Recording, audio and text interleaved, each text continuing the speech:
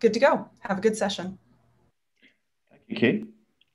Welcome everybody to day 2 of Real World Crypto 2021. Good morning, good afternoon, good evening, good night, wherever you are around the world. I see we have more than 200 people joining the session. Welcome everybody. My name is Kenny Patterson and I have the very great pleasure to be the session chair to introduce Luca De Feo. Luca is currently working for IBM in Switzerland, so he's a neighbor, I suppose, in a way. And he's one of the leading lights in the area of isogeny-based cryptography, which of course all of you will know is one of the leading contenders for post-quantum cryptographic solutions. And Luca's talk today is entitled, Are Isogenies for Real? And Luca, I'd very much like to invite you to take over from here. Thank you. Thank you very much for the introduction, Kenny. I'll start sharing my screen. Can you see my screen? Yes. And so, yeah, I invited a friend to give the talk for me. So I hope you'll enjoy, and I'll see you at the end. So we come back for Q&A at the end, right? Ahoy, me hearties. Welcome to Real World Crypto 1721. It is my pleasure to give this talk entitled, Is Isogenies for Real? And I would like to take this occasion to thank the organizers for inviting me and for offering me crew a fine barrel of West Indies rum.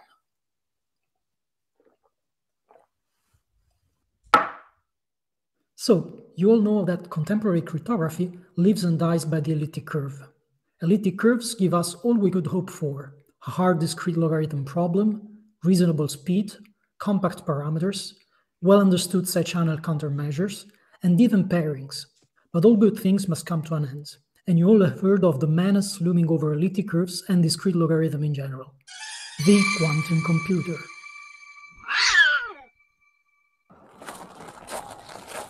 You have probably heard about NIST post-quantum competition and the various families of encryption and signature schemes supposed to be resistant to quantum attacks. In pole position, we have lattices and codes for encryption, multivariate polynomial systems, and lattices for signatures. But I'm here today to talk about another family that's been making the buzz recently. No, it's not the Kardashians. I'm talking about isogeny-based cryptography. When we talk about post-quantum isogeny schemes, we mainly talk about two distinct but related families of schemes and security assumptions. To my left, s-IDH, the key exchange and related schemes based on the full supersingulaar graph. To my right, C-side. Yes, these things has to be pronounced C-side. The family of schemes based on the action of a quadratic imaginary ideal class group on the subset of supersingular elliptic curves defined over a prime field.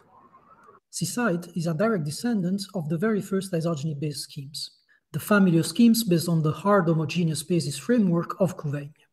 Couvagne's work was not published at the time, and it's only 10 years later that isogeny-based cryptography really took up.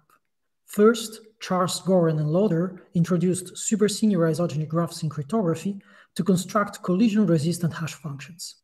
Then, Rostovtsev and Stolbunov rediscovered Couvagne's scheme and were the first to suggest that it may be quantum safe. The s-IDH key exchange only came some years later as a sort of mashup of the ideas of Couvagne, Rostovtsev, and Stolbunov on one hand, and of Charles Goren and Lauder on the other hand. Its importance lies in being the first efficient isogeny-based key exchange scheme, and it is currently the only isogeny-based candidate in the third round of NIST post-quantum competition, under the name of Supersingular Isogeny Key Encapsulation, or SIKE. Since a few years, the field of isogeny-based crypto is booming. The recent discovery of C-side, the other efficient isogeny-based key exchange scheme, has been an amazing catalyst for the development of the field. A considerable effort has gone into designing efficient isogeny-based signatures, something that is only coming to fruition now. Let me stress now that s-IDH and C-side give rise to two separate and incomparable families of isogeny-based schemes. To take an example from the lattice world, they are as related as NTRU and ring LWE, and possibly even less. Each has its own strengths and weaknesses, which I'm going to discuss next. In the meantime, to complicate things, several other interesting isogeny protocols have emerged, which are neither based on s-IDH nor on C-side. I'll just mention here Galbraith, Petit, and Silva signature scheme, and more importantly, its successor SkiSign, which sets a record for combined signature and public key size in the arena of post-quantum signatures. Would you like to see? Yeah. So let's start from the beginning. What is an isogeny? Isogenies are morphisms of elliptic curves. That is, algebraic functions from a curve to another curve that preserve the group structure. By algebraic, I mean that isogenies are defined by ratios of polynomials. The higher the degree of the polynomials, the more complex somehow the isogeny. Preserving the group law means exactly what you would expect. Isogeny of A plus isogeny of B equals isogeny of A plus B. Said otherwise, isogeny and scalar multiplication commute on the points of the elliptic curve. We say that two curves are n-isogenous if there exists an isogeny of degree n between them. Isogenies are as fundamental to the study of elliptic curves as matrices are to vector spaces. They basically control all algebraic properties of elliptic curves, their group structure, their endomorphism ring, their pairings. Take as evidence the famous Serre-Tate theorem: two elliptic curves are isogenious over a finite field if and only if they have the same number of points. Makes you wonder why no one told you about them before. In my view, isogeny-based crypto starts at the moment you stop looking at a single elliptic curve and its isogenies and enlarge your perspective to consider all elliptic curves with isogenies between them. This is what we call an isogeny graph. And in truth, there is more than one cryptographically interesting way to construct them. Indeed, the first big difference between C-side and SIDH is the kind of isogeny graph involved. But first, we need to get something out of the way. All elliptic curves is really too much, as they contain too much redundant information. Instead, we like to classify elliptic curves by their isomorphism class. An isomorphism of elliptic curve is just a linear transformation that maps points one to one. And you may know that the J invariant classifies elliptic curves up to isomorphism. Usually in an isogeny graph, vertices are J invariants, representing an isomorphism class of elliptic curves, and edges are isogenies between the curves, up to composition with isomorphisms. In a typical graph, we also put some constraints on the degree of the isogenies. For example, the isogeny graph to use in SIDH has for vertices all isomorphism classes of supersingular elliptic curves, and for edges, all isogenies of degree either 2 or 3.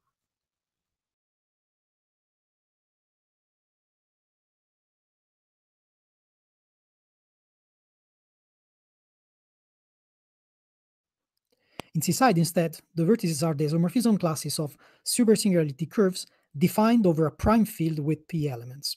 The restriction to the prime field is important. The edges are all isogenies of degree taken from a fixed list of small prime numbers. For example, you can think of all primes from 3 to 400 and something. From now on, I shall call these two kinds of supersingular graphs the SIDH graph and the C-side graph, even when they are used in situations unrelated to both C-side and SIDH. Other names you will hear are the full supersingular graph and the FP-restricted supersingular graph. These two graphs pervade modern isogeny-based crypto and underpin a number of different security assumptions used to build protocols. But before moving to these security assumptions, a word about non-supersingular graphs. Why do isogeny cryptographers show so little love for ordinary isogeny graphs? If you come from classical cryptography, you may know that supersingular elliptic curves are considered insecure for ECC. So why is it the other way around for isogenies? First, the security of classical ECC is clearly unrelated to that of isogeny-based cryptography. Second, the original Couvegny-Rostov-Sestolbunov proposal was in fact based on isogenies of ordinary curves. Unfortunately, isogeny computation between ordinary curves are currently too slow for cryptographic application, whereas supersingular curves open the way to a few crucial algorithmic tricks that make all the efficiency of supersingular isogeny-based crypto. Ordinary isogeny-based crypto is not impossible. It's just that we are not there yet, and we may never be. So if the security of isogenies is not based on the discrete logarithm problem, what is it based on? Informally, we say that all these schemes are based on the hardness of pathfinding in isogeny graphs. But in reality, there is a great variety of different pathfinding problems involved. The ideal pathfinding problem looks something like this. Given an isogeny graph of elliptic curves over some finite field Fp, given two random isomorphism classes of elliptic curves in the graph, find a path in the isogeny graph joining them. Unfortunately, only C-side and the associated signature schemes are based on the pure form of this problem, the isogeny graph in questions being the C-side graph, of course. We shall see, however, that being based on a clean pathfinding problem does not make c-side immune to powerful quantum attacks. SIDH, instead, is based on a more constrained problem in the full supersingular graph. Indeed, there, the two curves are not taken at random from the set of vertices, but at a rather short distance from one another in the graph, about half the typical distance of two random vertices. Even more concerning, both SIDH and Psych need to publish more information than just the start and the arrival curve.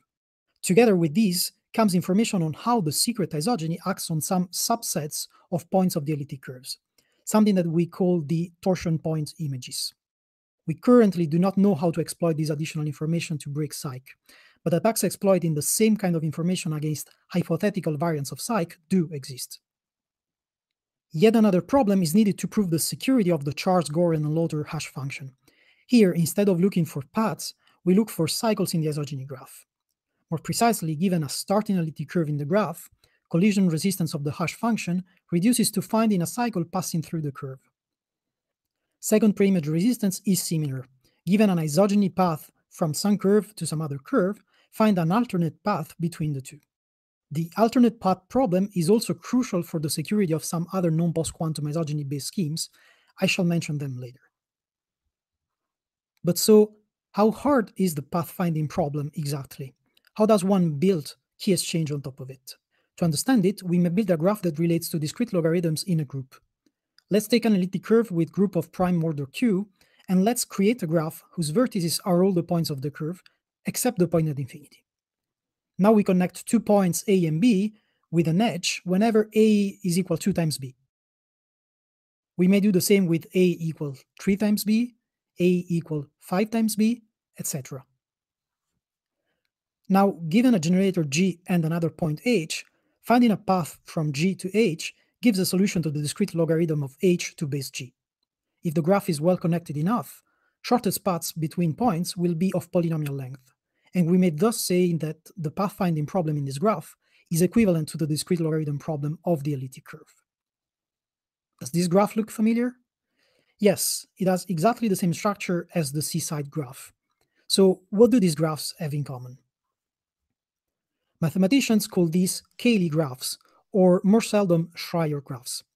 I shall prefer the second name because it does better describe the c-side graph. In this example, we have two groups at play, the group of points of the elliptic curve and the group Z mod Q of the scalar multipliers.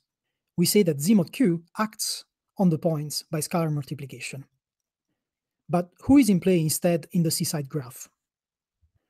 The vertices are, as we know, isomorphism classes of elliptic curves. Definitely not a group. You cannot add two isomorphism classes, of course. Okay, where is the group then? A venerable theory called the theory of complex multiplication tells us that a group is lurking behind the c-side graph. It is not Z mod Q, it is not the group of points of an elliptic curve, it is rather a class group of an imaginary quadratic number field. Okay, now don't get scared. You don't need to know what an imaginary quadratic number field is or what a class group is to use c-side. The important point is that we again have what mathematicians call a group action of a group, the class group, onto a set, the set of isomorphism classes of supersingular curves. But given a group action, how do we do key exchange? It's very simple and it mimics classic Diffie-Hellman. Alice and Bob each take random paths in the Schreier graph.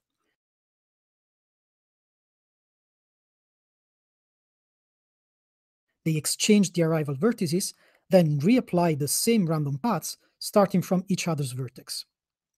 Here, by the same, I mean the same element of the class group that's acting on the supersingular set. The magic of group actions guarantees that Alice and Bob secretly land on the same vertex, which they can then use as shared secret. But is it quantum safe? Confused, huh? If pathfinding is equivalent to discrete logarithm, and if discrete logarithm is broken by Shor's quantum algorithm, why is c-side not broken too? Somehow, the strength of c-side comes from the fact that the vertices of the graph do not form a group. Unlike the elliptic curve points, you can't meaningfully add them together. This is sufficient to stop Shor's algorithm, as far as we know. But the class group acting on the vertex set is also the weakness of c-side. Indeed, if Shor's algorithm does not apply, a different quantum algorithm due to Kuperberg does apply. Kuiperberg algorithm has sub-exponential complexity in exponential of square root of the size of the group. It thus does not count as a total break for C-side. It nevertheless causes quite some headaches to cryptographers when they try to quantify its quantum security. Indeed, you may have seen a stream of papers in the last few Eurocrypt conferences claiming wildly different security levels for the same exact C-side parameters. Research on the exact quantum security of C-side is still a very active area, and a consensus has yet to emerge. And the SIDH? Well, you may have noticed that the SIDH graph looks quite different. Indeed, for SIDH, there is no longer a group action on the set of isomorphism classes of supersingular curves. In truth, there are lots of group actions by different class groups on different subsets of the vertex set. When they interact together, these different group actions get jumbled together to an extent that is impervious to Kuiperberg's algorithm. Indeed, the best known algorithm for solving the pathfinding problem in the SIDH graph has exponential complexity. But it's not only Kuiperberg algorithm that gets confused in the process. The Diffie-Hellman-like key exchange we sketched previously also breaks down completely. To recover some algebraic structure and ensure the existence of commuting paths for Alice and Bob, the groups of points of the elliptic curves, which were completely forgotten in C-side, come to our rescue in SIDH. I am not going to explain here how SIDH ensures that Alice and Bob's paths commute. There are excellent tutorials for that, like Supersingular Isogeny Key Exchange for Beginners by Craig Costello. Suffice to say that this trick does not come for free, as Alice and Bob need now to exchange more information, which makes public keys slightly larger, and more importantly, potentially paves the way to specialized attacks. In conclusion, no isogeny is perfect. SIDH, aka Psych, has better understood quantum security, but is based on a somewhat ad hoc pathfinding problem, which is a bit concerning. It is clearly the more mature system and a good fit for NIST post-quantum competition, but has its flaws and limitations. C-side is at the same time older and younger than SIDH. Older because of the original idea by Couvagne, and younger because of the recent move to supersingular isogeny graphs. Its quantum security is a complicated matter, to say the least, and it would probably be a bad match for NIST competition. And it's not in the NIST competition, anyway. But C-side is also the only credible instantiation of a post-quantum cryptographic group action. No post-quantum construction comes as close to old Diffie-Hellman as does C-side, and for this reason, C-side is capable of advanced protocols which are nearly infeasible for lattices or codes, etc. Most notably, C-side is the only efficient post-quantum non-interactive key exchange, a fundamental component in non-interactive protocols such as those found in the Signal messaging app. But since we mentioned codes and lattices, how do isogeny-based schemes fare in comparison to other post-quantum candidates? It is probably well known that key size is the main marketing argument for isogenies. Psych has the smallest public keys and ciphertext among all NIST candidates in each category. On the other hand, Psych is notoriously an order of magnitude slower than other candidates, owing to the large number of elliptic curve operations it needs to perform. This puts Psych on the opposite of the spectrum compared to code-based schemes, which are very fast but have very large keys. Lattice-based schemes, as usual, come out as the most versatile of all post-quantum encryption schemes. C-side was originally instantiated with even smaller keys than SIDH, but progress in understanding Kuiperberg's algorithm may bump these sizes to levels similar to SIDH. It is currently slightly, possibly unavoidably, slower than SIDH, and increasing key sizes can only widen the gap. When we move to signatures, the picture becomes bleak. SIDH signatures involve several hundreds of repetitions of SIDH. They are thus both slow and large. C-side signatures allow for some compromises in terms of size, but are even terribly slower than SIDH signatures.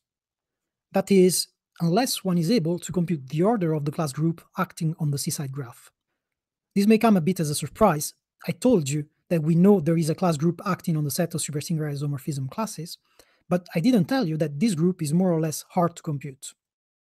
It turns out that computing its order is doable in sub-exponential classical time or polynomial quantum time. More crucially, having done this pre-computation, C-side signatures can be sped up by a significant amount, producing a decent signature scheme named C-fish. The problem with this strategy is that the pre-computation is very expensive, or even undoable for larger parameter sets. As long as we don't have quantum computers, that is. When we compare with NIST candidates, it looks like isogeny-based signatures are not at advantage. But there is hope. We recently discovered SkiSign, a new kind of isogeny signature based on SIDH graphs, but exploiting completely different algorithms.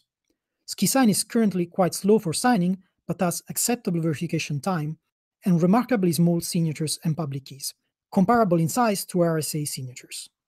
Small keys, we got small keys here. See, nobody cares. Well, yes, small keys are cool, but do you really need them? Let's look at NIST's call. Here we are talking public key encryption and signatures. So the first application that comes to mind is TLS. Now, you may remember the ostrich and the turkey experiment run by Cloudflare and Google. Over the course of 3 months, the two companies implemented in Google's Chrome browser and in Cloudflare's server infrastructure 2 TLS extensions featuring hybrid key agreements based on NTRU or SIKE. They measured the latency of the TLS handshake using each variant and found out that the overhead of the lattice-based scheme is barely noticeable, whereas SIKE adds a considerable amount of latency. But they also observed an inversion of the trend in the right tail of the distribution, where the slowest TLS connections are found. They attributed this to SIKE's smaller keys, which are more likely to fit in the typical MTU, the maximum transmission unit of TCP packets, and are thus less affected by packet losses. NIST's selection of SIKE as an alternate candidate sends a clear signal. For the most typical use cases, isogenies are unlikely to be the preferred choice. Too new and a tad too slow. There is the eggs in the basket argument, of course. If lattices or codes prove to be broken, isogenies may save the day. And so far, they've proven to be quite sturdy against cryptanalysis. But NIST's decision is also an acknowledgement that there may be specific scenarios where isogenies have the edge over other candidates. So, what would be a good use of SIDH?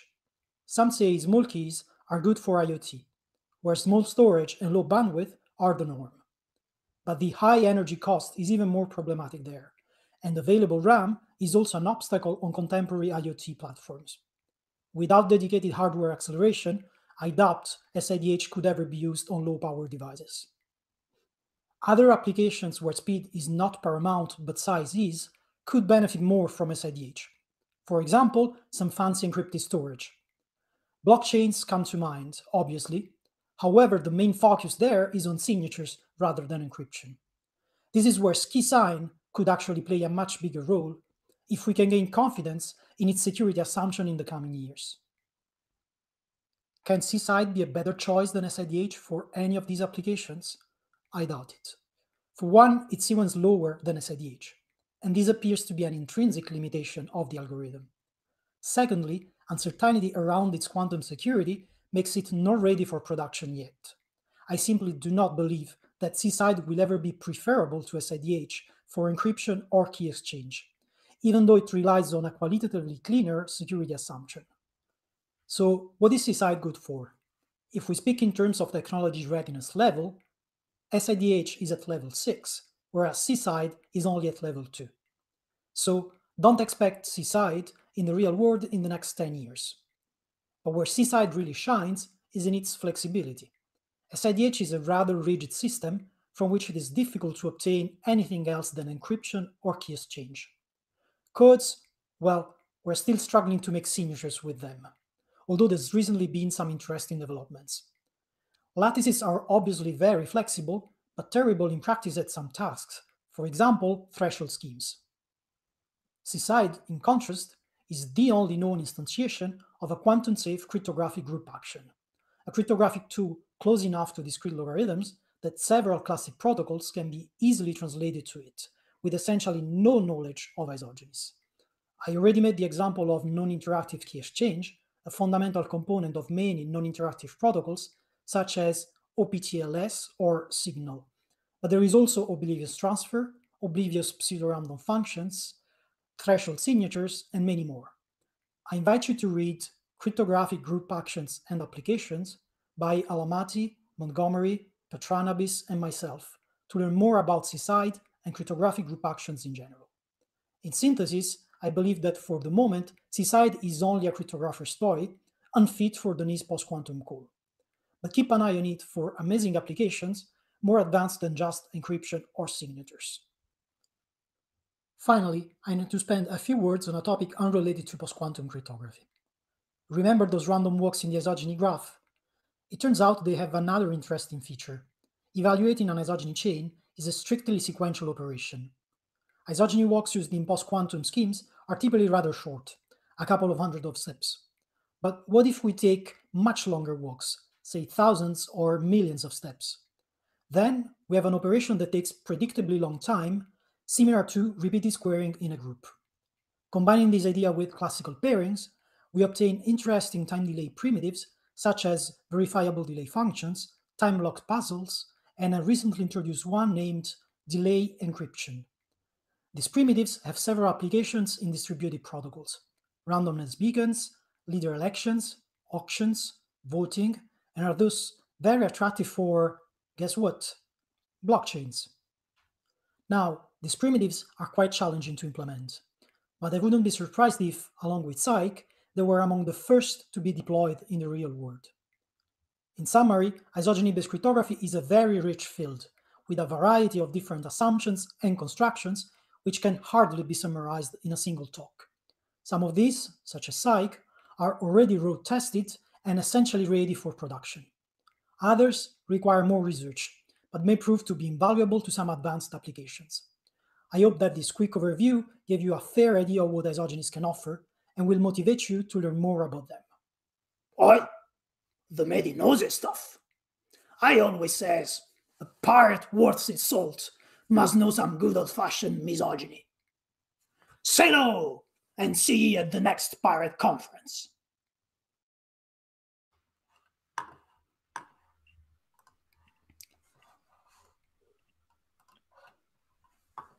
Thank you very much, Luca. That was a fantastically entertaining but also very illuminating talk. I personally really enjoyed it very much.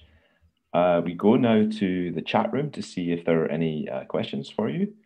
It seems like you've been answering some of them during the talk, which is a wonderful feature of actually giving your talk as a video. So there is a question from Taco Boris Fuatsa asking, when talking about signatures, you mentioned SIDH. Which signature scheme do you refer to? I call them SIDH signatures for clarity, I guess. The scheme is typically called the Yo, Azar, Derakh, and Zhao scheme.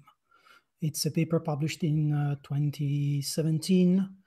It's based on the zero knowledge protocol that's already in the original SIDH paper, and it's just the Fiat-Shamir transform of that. So that's what I call SIDH signatures, like the first signature we ever knew from isogenies, to be true. Thank you. There's also a question from James Muir asking, what software libraries should people know about if they want to play around with isogenies? It's depends what kind of play around you mean. If you want to play around with the mathematics, like to learn more about the general theory of isogenies and like constructing isogeny graphs, playing with them, I would more recommend computer algebra software, and of course Sage and Magma are the two foremost. Unfortunately, Sage has some features which Magma does not have, and vice versa, so you need to juggle with the two, and Magma is not free. But these are definitely the two most recommended ones. If you want to play around with implementing the schemes in practice for cryptographic schemes, I would recommend, of course, Flint and GMP are the usual starting libraries for finite field arithmetic. And then on top of that, you can pretty easily implement SIDH or C-side by looking at the papers. Then there's some research packets that have been published. Like there's quite a few research packets you can find on GitHub, but then that's not what I call libraries, it's more just research code. Okay. So those are all the questions from the chat that I can see. Maybe I can ask a final question. Are you surprised at this decision not to include SIDH amongst the top group of finalists, but only to hold it in reserve? No, I'm surprised by NIST's decision to call some finalists. It doesn't look very,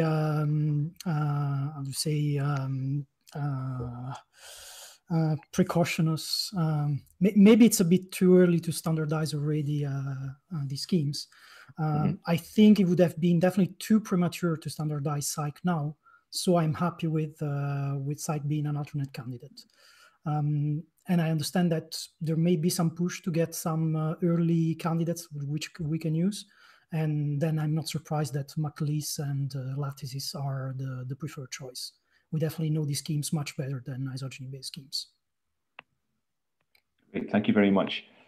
So unfortunately, we're out of time for this session. I think I could listen to you all day talking about isogeny-based cryptography. So let's offer Luca a virtual round of applause. And I'll then hand over to Dan Bonnet, who's going to chair the next session.